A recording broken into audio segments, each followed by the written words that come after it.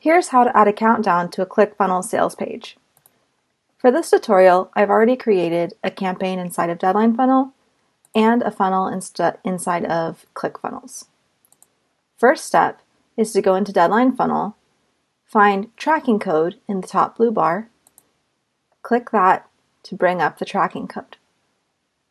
You can click this blue copy button to copy it to your clipboard. Then go into ClickFunnels, into your funnel, click Settings in the top right, find Body Tracking Code, and paste the Deadline Funnel tracking code in this box. Make sure to scroll all the way down and click Save and Update Settings. The next step is to go to the page that you want to add the timer to. I'm going to add it to this thank you page.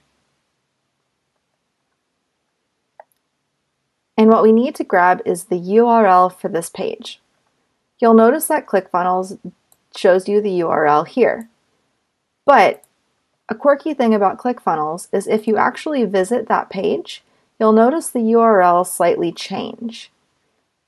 So you always want to open up your ClickFunnels page, give it a chance to load, and then look at the URL as it is here in the address bar. Copy that, and then go back to Deadline Funnel, go to the Pages section in the left, click Add New Page, paste that URL that you copied.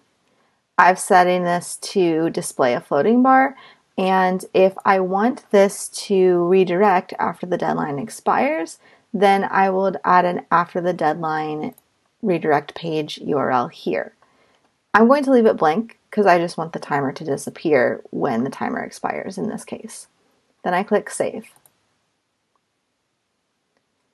Now there's a floating bar timer with this URL. Now all that's left to do is test it.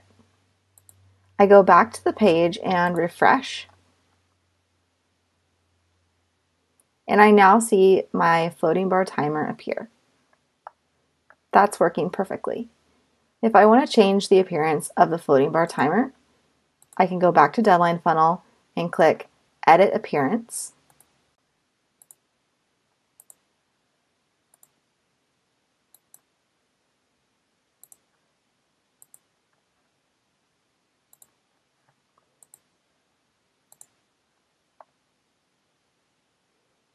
As you can see, the timer is different now. There's another way to add a timer to a ClickFunnels page. You can add it as an inline timer so it appears in a specific part of the page, which is different from the floating bar timer, which sticks to the screen.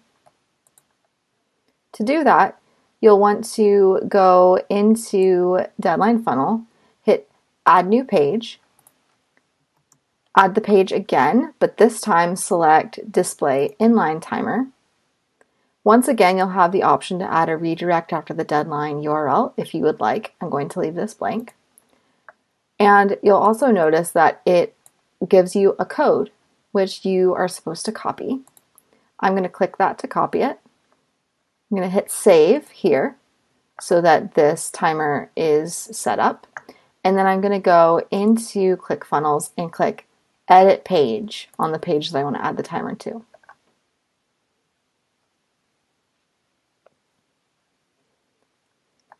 Here I'm going to hit Elements, Add Element.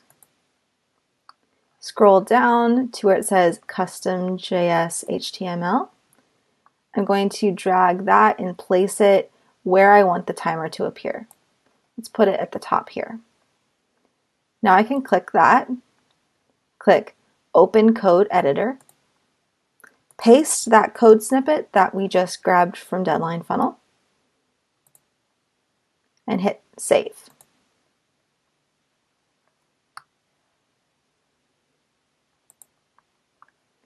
Now I'm going to go back and refresh the page and see if the timer appears. And now the timer is appearing. Perfect. If I want to change the way the timer looks, once again, I would just go into Deadline Funnel, go to the timer that I want to edit, in this case the inline timer, and hit Edit Appearance. There I can change the colors and the settings for that timer. If you have any questions, please reach out. We're happy to help.